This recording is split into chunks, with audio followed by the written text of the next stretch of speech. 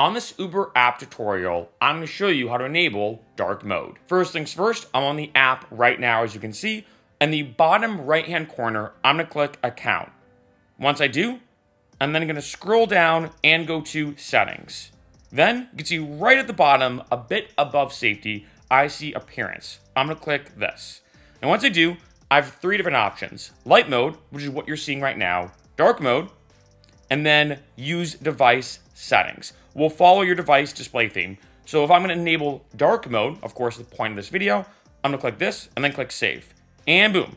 Now you can see this is how it looks. I'm not going to lie, I'm not sure what it is, but dark mode is something that's very popular on a lot of apps. Not just with Uber, or let's say with Lyft as well, but different social media apps and more. So this is something I got to be honest, in case you're curious watching this video being like, oh, I mean, it looks different, but does it do anything? When ordering an Uber, is there any differences? No. This is only a visual thing. Some people just prefer, like, say, the normal standard, like, say, white kind of background or light mode.